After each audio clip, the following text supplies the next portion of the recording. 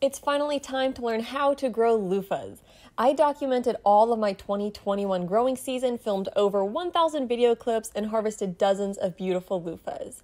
Since this is my in-depth loofah growing guide, this video will be long. I want to pack a lot of information into this video, so when you are done watching, you will be equipped and ready to successfully grow your own loofahs. But I'll put timestamps down in the description to help you navigate through the info.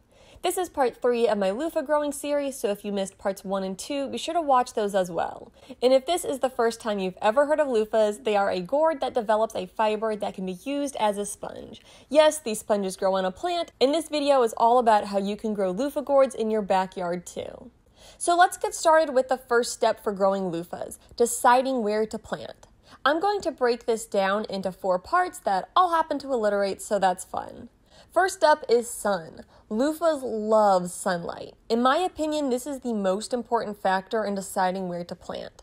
My loofahs loved growing on this arch in full sunlight, and some vines planted on my south-facing porch also did quite well. These vines on an east-facing porch that only got a half day of sun didn't produce as many gourds. Next, consider how much space you have in your sunny spot. Loofahs can get really long, up to 30 feet. They also shoot off side branches from the main vine that can get quite long as well. So don't plant your loofahs too close to other plants because the loofahs can and will take over. This vine in our garden box is a single loofah plant. A seed ended up in the garden box, and this rogue loofah took over my mom's tomato cages and made it really difficult to harvest tomatoes. The vine even spilled out both sides of the box and started growing along the ground and on this rosemary plant. So with that in mind, you want to provide your loofahs with a sturdy and somewhat large support system. Technically, you don't have to grow them on a trellis or support structure and can let them grow on the ground. But I strongly recommend against this because the gourds are less likely to dry out well on the ground. Plus, grass and weeds will grow up around your vines. In part 2 of this loofah growing series, I shared how I made this arch. This is a great option because it's sturdy, has lots of space, and it's just fun. But if you don't want to build or buy a structure, another option would be porch rails. Fair warning, they will take over your porch, so only plant on porch railings if you won't mind the plants everywhere. For these loofahs on the back porch, I set up a tomato cage so they could reach the height of the porch. I also grew some directly up a leg of the porch, but the loofah had a harder time grabbing on. So make sure your support has enough places for the little curly tendrils of the vine to grab on. If you plant on a porch railing, don't overplant like I did here. These vines eventually outgrew the size of the railing. Later in the season, I tried rigging up a trellis-type structure with some yarn, but it just wasn't strong enough to support the weight of the vines. If you really needed to, you could trim the vines if they outgrow their support structure, but that should be a last resort because the vines need lots of leaves to get energy from the sun to develop gourds. If I had to pick a favorite support structure, I'd pick the fence panel arch. It's sturdy, it's large, and there's plenty of spots for the tendrils to grab on. And if you don't want to make an arch, a fence panel that's being used as a fence would provide great support, as would a chain link fence. A place where you should not grow loofahs is up window screen and siding. This vine on the back porch ran out of room on the railing and grabbed onto the house siding and window screen. It worked out okay until the loofahs started growing. The gourds get super heavy when they're growing, and the weight eventually got too much for the little tendrils that were barely attached to the siding. They slipped loose and crashed onto the porch. Yes, I lost those loofahs. Besides that, the weight damaged the window screens, and it was challenging to remove the vines. Lastly, consider the soil where you are going to plant. Now, to be honest, this is not my forte at all, so I'm going to share things to consider and my experience, but take it with a grain of salt. Loofahs like a lot of water, but as with most plants, you don't want them sitting in a puddle of water. So soil that drains well is a good option. I've read mixed opinions about mulching near loofah plants, with some saying it's good because it retains moisture and warms the soil if it's darker in color, and others saying it's bad because it can lead to diseases and prevent growth. In my experience, it hasn't made a significant impact either way. The main impact I've seen from mulching is it makes weeding a little bit easier. I've planted in 3 different soil scenarios. The first is in good amended soil with mulch over it. The loofahs did fine, and the main problem with this area was the lack of sun, not the soil. The second place is in hard red clay. I was honestly surprised that the loofahs did so well here. I was expecting the loofahs to have a harder time in the clay soil, but they thrived despite the poor soil. And lastly, my rogue loofah in the garden box did phenomenal. Now this garden box was filled with lots of scrap organic material and then a thick layer of compost and planting soil, so the soil is very nutrient rich. It also drains pretty well because the soil is looser, and this loofah vine really took off. This vine was my best performer, and I harvested about 14 loofahs from this one vine. So as far as soil goes, it can make a difference, but don't feel like you need to spend money and buy a bunch of products to amend your soil if you don't want to. You will likely still get some loofahs even if you plant directly in whatever kind of ground you have available. Chances are you don't have a spot that's perfect for growing loofah. That's okay. I would focus on finding a sunny spot and creating a structure for the vines. If the soil isn't the best, it can always be amended. And as in my case, you can still get nice loofahs even if the soil isn't perfect. Make the best decision you can on where to plant, but don't stress about it too much. Once you know where you will plant, it's time to get loofah seeds. Stores like Lowe's and Home Depot are hit or miss whether they stock loofah seeds on their shelves, so if you can't find any in store, online is a great place to look. That's actually how I've gotten all my seeds over the years. In the past, I've ordered online through Burpee, from a random brand on Amazon, and from a seller I met in a loofah growing Facebook group. When you buy your loofah seeds, note that there are 2 varieties, and within those varieties there are different cultivars, which basically means they have different traits. I've always grown Loofah aegyptiaca, the smooth loofah. The other variety of loofah has sharp ridges, and I've heard they are harder to peel. But even within the smooth variety of loofah, there are many cultivars. Think of cultivars like types of apples. A Granny Smith apple and a Gala apple are both apples, and overall they're very similar, but their taste and coloration are quite different. It's the same idea with loofahs. In the end, the gourd develops fiber, and that fiber can be harvested for use as a sponge. But the shape of the loofah, thickness of the fiber, and length of the growing season can vary between loofah cultivars. I've bought some different cultivars of smooth loofah, but pretty much all of them grow fairly long. The biggest differences I've gotten from various seeds is how many chambers the sponge has and how fat the sponge is overall. You don't need to worry about this too much when you're first starting. I mainly bring this up so that way if you get a different type of loofah than I grow, you aren't shocked by what ends up growing. It doesn't mean you did anything wrong, it just means we started with seeds from different types of loofahs. This won't be an option for everybody, but a great idea for getting loofah seeds is to buy from someone local. This way, the gourds are more likely to have adapted to your particular climate and soil, or at the very least, you'll know that variety can grow in your climate, and thus you might boost your odds of a good harvest. I would recommend buying anywhere from 25 to 50 seeds when you're first learning to grow loofah. You don't need to plant all the seeds you buy, but if you have extras, it gives you more chances to experiment with planting and growing. If something gets your first round of plants, you'll have extras to re-sow. I had slugs devour all of my sprouts one year, but since I had extra seeds, I was able to replant and still get loofahs. After your first successful loofah crop, you can save seeds for future plantings. I'll share more on seed saving in part 5 of this series. And now with all that prepping info out of the way, we can get to the fun stuff, actually planting the loofahs. Loofahs have a very long growing season. They like to grow for a few months before they even start creating gourds, and once the gourds are pollinated and growing, it can take a few more months until they're ready for harvest. This is a plant that definitely requires patience. The typical recommendation is 150 to 180 days, or 5 to 6 months, of warm weather to grow loofahs. While they can survive most temperatures above freezing, they might not thrive and put out fruit if the weather isn't warm enough. So the more warm weather you have and the hotter it is, the better. I'm going to share my timeline for growing loofahs in Zone 7B, but be aware you will need to adjust your planting timeline based on where you live. Be sure to check your last frost date in the spring and your first frost date in the fall. Wait to plant or transplant outside until after the last frost date and try to harvest before the first frost date. For me, those dates usually fall around April 15th and November 15th, which gives me 7 months for growing, plenty of time to get some loofahs. If your frost dates are closer together, you may want to start your seeds inside. In 2021, I started seeds indoors on April 1st with the intention to plant outdoors on May 1st. Because my germination efforts were extremely successful, they outgrew my indoor setup in the month they were inside. Let me walk you through my seed starting process, and then I'll share some things to consider when deciding whether to start seeds inside or direct sow outside. For the seeds I started indoors, I first soaked the seeds in very hot water overnight. Typically, you don't want to soak seeds for too long because they can mold, but I think I went a full 24 hours and my seeds were fine. While they were soaking, I made some paper pots out of old newspapers and butcher paper. I'll make a separate video tutorial for these since this video is already so long. I filled the pots with random potting soil I found in the garage, and I also filled a couple egg cartons with soil. Then I placed them inside a plastic tub. The reason I'm using DIY paper pots and egg cartons is because loofahs do not like to be transplanted. They experience what is called transplant shock, and they often pause growth for a few weeks while adjusting to their new location. By making containers that will decompose, I can plant the entire thing in the ground when I transplant and minimize how much I disturb the roots. Starting seeds in a plastic container is certainly an option, but just be aware that removing them from the container will likely disturb the roots more than the decomposing pots and may lead to a longer recovery time from transplant shock.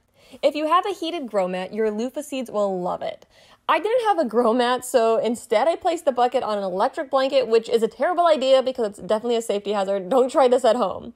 Use something that's actually designed to be around plants that get watered. Lastly, I put a light above my pots. They're also next to a south-facing window, but everything I've ever grown indoors eventually gets leggy, so the light was an attempt to get stronger plants. By the time everything was set up, my seeds were done soaking and I was ready to plant. To plant my loofahs, I put 2 seeds into each little pot. However, before planting the seeds, I intentionally damaged them by removing part of the black outer shell of the seed along one side. You can use nail clippers for this step, but most of my seeds were soft enough that I could scratch into them with just my fingernail. Together, soaking the seeds and scratching them scarify the seed and make it easier for the seed to germinate. Once the seeds were scarified, I poked a 1/2 inch deep hole into the soil and dropped 2 loofah seeds into each hole. Cover the seeds with soil and water thoroughly. Once they sprout, you can thin each pot down to 1 plant, or like me, you can get 2 attached to each plant and leave 2 per pot. And then patiently wait for your seeds to sprout. Loofahs can take a really long time to germinate, and in the past, mine took several weeks to germinate. This was my first year scarifying the seeds, and it worked wonders. 4 days later, nearly a third of my seeds had sprouted. Over the next few days, more seeds popped up, and they took off, growing literal inches a day. Even with the window and extra light, I did have problems with my loofahs getting leggy, which just means they grow long and lean with lots of space between leaves. They do this because they are seeking light, so I moved the light closer. It slowed down the legginess a tad, but they still stretched a lot more than they do when direct sown outside. Later, I even set up a fan in a last-ditch effort to prevent even more legginess. The idea is the fan moves the plant around, forcing the plant to grow stronger as it builds up resistance to the wind. I don't think it made much of a difference for legginess, but I do think it helped when I hardened them off later. At this point, it's just a matter of watering them regularly and waiting for the weather outside to be warm enough for transplanting. I gave each plant a good soaking just about every day because water is essential for the loofahs when they first start growing. It's possible to overwater, but that wasn't an issue for me because the light dried the soil somewhat quickly. When the vines got too long and flopped over, I added bamboo skewers into the pots for support. I didn't want the vines to snap, and they also started getting extremely tangled, so the skewers helped with that. You might remember the seeds planted in egg cartons. Yeah, those didn't pan out because the carton was too shallow for the main deep root the loofah sends out, so they sprouted and promptly died in a couple of weeks. The root had nowhere to go, and the light may have cooked them. When May rolled around, I was more than ready to get the loofahs out of my house and into the ground. In the week leading up to transplanting, I hardened off the loofahs by bringing them outside for a few hours each day. The first day, I kept them completely in the shade and only left them outside for a short time. Each day, I placed them in more sun and left them outdoors for more time. After a week of hardening, it was time to plant them in the ground. I've read mixed information about how much space to leave between plants, ranging anywhere from 8 inches to 10 feet.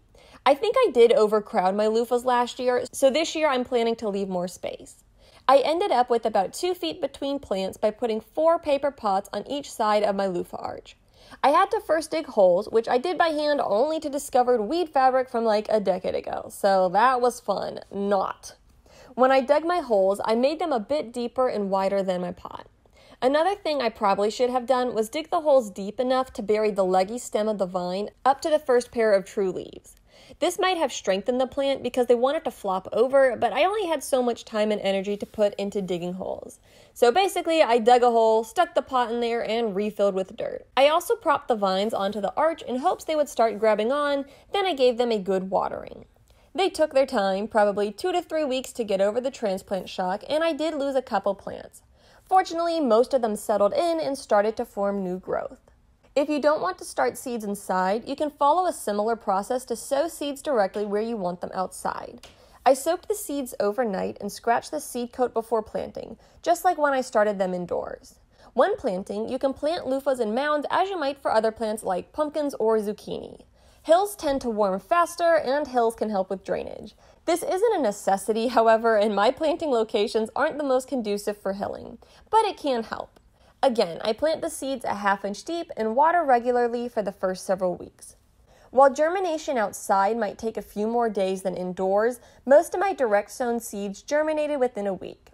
In the past, it's taken several weeks for germination, and I credit the scarification process for the speedier results. This year, I plan to only direct sow outdoors, mainly because starting indoors isn't a necessity for me. While it's nice to get a head start on growth, direct sowing prevents legginess and leads to stronger plants overall. Plus, transplanting takes more work. But your situation may be different than mine, and starting indoors might be a great way to extend your growing season. For me, the hardest part of growing loofahs is getting the seeds to sprout and getting those first few true leaves. If you can get your plants to sprout and survive until they have 3 to 4 true leaves and are a few feet long, you and your loofah should be in good shape for the rest of the season. We now get to my favorite stage of raising loofahs, and that is the growing phase.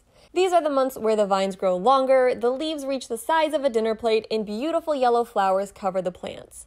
It's also when gourds are pollinated and start growing. Many exciting things happen with the plants at this stage, and if you become as obsessed with your loofah plants as I am with mine, you might find yourself checking on them every day or two. So let's talk about some different aspects of caring for the plants while they grow, as well as random things to keep an eye on. We've touched on this a little bit, but loofahs like lots of water. How much water they need will depend on various factors like rainfall and your soil situation, but a good rule of thumb is to water them once a week. They may need more water when they first sprout, so in the beginning you may water as much as 3 times a week. But in my area, once they are established, they do pretty well with a good watering weekly.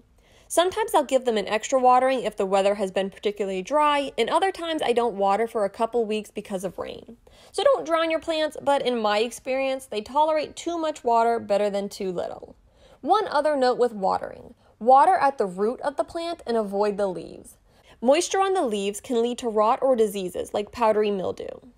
Something that I enjoy when checking on my plants is training the vines. This simply means directing their growth on the trellis or support structure. Loofah vines send out these adorable little tendrils that curl around the trellis and hold the plant in place as it grows vertically. Sometimes the vines decide to grow along the ground instead of up the trellis, or sometimes they reach the edge of the trellis and start reaching out into the nothingness. When this happens, I like to carefully move the vine into a better position. When I move a vine, I first carefully uncurl any tendrils along the section of the vine I want to move. Then I hold the vine in position where I want it and wrap the tendrils around the adjacent sections of trellis. Sometimes the tendrils snap off, and that's okay as long as most of them don't break off. The bigger concern is that you don't move the vine too fast or in too different of a position and cause the vine itself to snap. Think of it like a piece of celery, just a little more flexible. You can bend a stalk of celery, but if you bend it too fast or too much, it will snap. The vines are the same way. Whenever I've accidentally snapped a section of the vine, it's always been because I got careless. If the vine snaps, use a pair of scissors to cleanly remove the broken section. While snapping off a section of vine is never ideal, it's not a death sentence for the vine. Once the vines feel well established and the weather cues are correct, the loofah should start to produce flowers. Before any flowers bloom, you might notice tiny bulbous buds forming along the vine. Loofah vines produce both male and female flowers. Typically, the male flowers bloom sooner than the female flowers. The males grow in clusters and bloom for one day. After they've bloomed, the flower falls off the vine and a new flower from the cluster will bloom the next day. Female flowers should start to form as the weather gets hotter. The female flowers usually don't grow in clusters like the male flowers, and instead they grow with a baby gourd behind the base of the flower. Once the female flower blooms, it will develop into a gourd if it got pollinated by the male flowers. At first, it can be hard to tell the male and female flowers apart, but once your first gourd starts growing, the difference is easy to see. It's not abnormal for male flowers to bloom for a couple weeks before the first female flowers start blooming. Less common would be female flowers blooming before the male flowers. This can happen and could be a sign of nutrient deficiency. But in most cases, if the weather cooperates, your vines will reach a point where female and male flowers are blooming at the same time. Flowers often continue to bloom until the very end of the season. Of course, we need pollinators to help us out, but you will likely find other critters on your vines as well. One I specifically want to mention in this section is ants. Quite often, you will find ants scurrying in lines up and down your vines. You might notice them on leaves, on flowers, and on the growing gourds. The first time I saw ants swarming up and down my plant, I was a little freaked out. They must be harming my plants, right? Actually, they're not. If you look at the leaves of your loofah plant, you may find little dots. These dots are slightly raised and might appear as though there's something inside of it, like a bug or a disease. Fortunately, these dots are not cause for alarm. They are extrafloral nectaries. Extrafloral nectaries is a fancy way of saying it's a spot on the plant that produces nectar but isn't a flower. While many insects like to visit these sources of sweet nutrition, ants absolutely adore them. So if you see ants all over your vines, they're likely not there to cause harm. They're just stopping by for a snack. I also see them hanging out near the female flowers, not causing any harm, but likely either resting or gathering nectar from the flower as well. The presence of the ants can also be a deterrent to more harmful critters. I'm not sure what type of ants these were on my vines last year, but fortunately the fire ants only made an appearance once or twice. Another fun thing about loofahs is they are edible. At least they are at first. When the gourds are young, about 7 inches long or smaller, the fiber hasn't started to develop yet. At this stage, the interior is like the consistency of a cucumber. The taste isn't as palatable as a cucumber in my opinion, but some varieties have a better flavor. The taste isn't terrible, but it's a very strong green flavor, and this is coming from someone who likes spinach and Swiss chard. But don't let me scare you away from trying loofah for yourself, maybe you will like it. The last thing I want to mention about the growing stage is you still have to have patience. Every step of the process takes time. It takes time for the vines to grow long, time for flowers to appear, time for gourds to start growing, and time for gourds to be ready for harvest. Try to enjoy the process. Now, despite my best efforts, I still run into the occasional problem with my loofahs. While it's important to monitor your plants, most problems aren't as bad as they first seem. Let's go over a few of these issues as well as how to approach problems in general. The best piece of advice I can give is don't freak out. If you find your plant crawling with bugs, or the leaves look wilted, or there just aren't many flowers blooming, you don't need to automatically freak out. Often there's a simple cause behind the problem, and sometimes they even resolve on their own. Just because something seems wrong doesn't mean something actually is wrong. One example is the aforementioned ants. It might look like a bad thing to see 100 ants crawling on your plants, but usually they cause no harm and can even be beneficial. Another example is my loofahs sometimes seemingly wilt.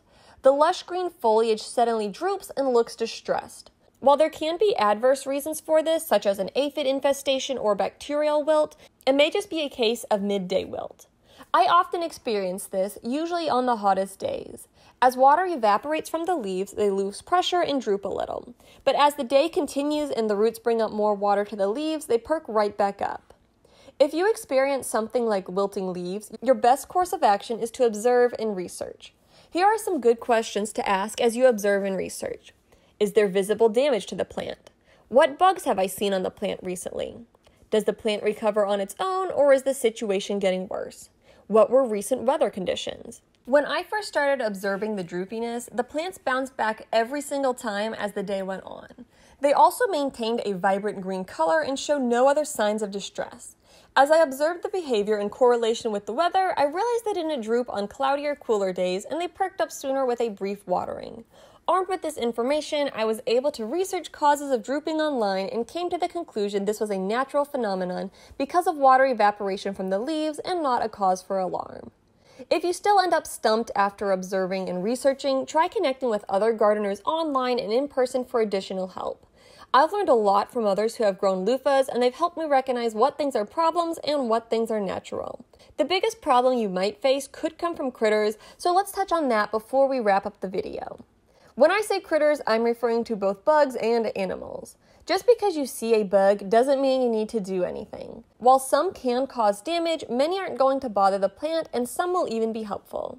I'm broadly going to break this into 2 categories. The first category I'm calling pests. These are critters that can cause harm to your loofahs. However, just because they cause harm to your plant doesn't mean you need to freak out if you see 1 or 2. I spotted a couple Japanese beetles on my loofahs, and while they didn't take over, they are an invasive species and I caught them nibbling on the leaves a little. For a pest like this, I flick them into a cup of soapy water when I find them. I also had numerous grasshoppers visiting the loofahs on my arch. These nibbled the edges of the leaves, and while the damage is not ideal, they didn't stop the vines from producing gourds. These critters are too fast to flick into soapy water, so I let them be and hoped the birds got them. Slugs are my least favorite pest, and they don't bother the plant as much once it's larger, but they love munching on that first set of leaves, which aren't the true leaves, but are the cotyledons from the embryo of the seed. If you find your young sprouts topped off a day or so after they sprout, it might be slugs. You might not catch the slugs in the act, so try checking your plants at different times of the day. I didn't spot my first slugs until after dark, and I was shocked by how many were around. Slugs are challenging to deal with since few products actually work, so I just stick with eggshells around the young sprouts to deter them from my plants. Various caterpillars can be a concern. I found this one, and instead of freaking out and instantly squishing it, I scooped it into a container while I researched what it was. I eventually learned it was a lesser yellow underwing moth in its larva stage. These tend to munch on garden plants, so I did end up disposing of this little fellow. In my experience, rabbits and deer mostly leave the loofahs alone. I think my cats keep the rabbits at bay, and the deer have plenty of other options for food nearby. I did have one vine that looks like deer or rabbits nibbled off the leaves, but this was an overflow branch from the garden box loofah that was growing along the ground, so it wasn't a big deal. Now, squash bugs and vine borers are a serious potential threat, and these can kill the vines in a matter of days. Fortunately, I haven't been struck by either yet. I did have a lot of squash bugs on some pumpkins last year, but they never migrated to my loofahs. This may be because of other plants nearby. There are various flowers that can act as a deterrent to squash bugs. Nasturtiums are one such plant, and while mine didn't do super well, they were present and may have kept some of these pests away. On the bright side, loofahs attract many beneficial critters and some exciting visitors. Some fun visitors include these little green anoles, a handful of praying mantises that keep pests to a minimum, and lots of hummingbirds sipping from the flowers. I frequently see ants, and wasps are another common visitor. I finally made my peace with the wasp last year, and we've developed an understanding that we will just leave each other alone and live in peace. On the other hand, I can't stand the yellow jackets because of their aggressive nature, but I haven't gotten stung yet, emphasis on yet. The flowers also attract numerous honeybees and bumblebees, which are also great for pollinating. And lastly, I spot butterflies stopping by from time to time. You never know what friends are going to show up on your loofah, so keep your eyes open. In my experience, most critters leave the loofahs alone, and the ones that aren't so friendly usually cause minimal damage. As much as I'm able, I allow critters to visit and only get rid of the most damaging insects. Your experience with critters and loofahs will also depend on your location, as this can impact what critters are around and what options you have for management. At this point, I've covered everything I wish I knew about getting my loofahs going, and everything I wish I had known about the growing season. The only steps that are left are harvesting and seed saving. In part 4, I'll cover when to harvest your loofahs, and in part 5, I'll share methods for how to harvest loofahs as well as seed collecting. When you grow loofahs for the first time, remember that it's a learning process. Don't get overwhelmed by all there is to learn. Instead, pick 3 or 4 specifics to focus on during your first planting. For instance, you could focus on 1. Scarifying your seeds, 2. Creating a good trellis or structure for growing, 3. Finding a good watering schedule, and 4. Checking your plants every few days to observe their growth cycle. Next year, you can focus on 1 or 2 additional details, and with time, you will learn more about the plants and better ways to grow. Since I reached the point where I feel confident I can get the plants growing successfully, I spent some time last year playing around with fertilizing for a better crop. Not sure how much I actually learned, but it gives me a slightly better starting point for this year than I had last year. If you have any questions or aren't sure about something I talked about in this video, drop a comment below and I will do my best to help. Growing loofahs are a fun and rewarding process, and my best piece of advice is to just try. First-hand experience will clarify a lot of the things covered in this video, and it will boost your confidence in growing this plant. I hope everyone enjoys, and happy loofah growing. Smells like a bean. Smells like a bean. I'd eat more. That's weird. I don't know. You know when you get a green bean that were from the garden and the green bean is like just slightly too mushy and you don't have that satisfying crunch? I know how it has that slightly weird dirt flavor. That's what that tastes like. But I would eat it again. I'm a dirt eater. Are you gonna Dad, are you gonna try one? No. It tastes very green. But kind of like the green bean. You want to tell her, Mom? I'll eat another one. It's kind of tasty. It tastes green. It's mushy, but not in a bad way. I can't believe I sacrificed the sponge for this.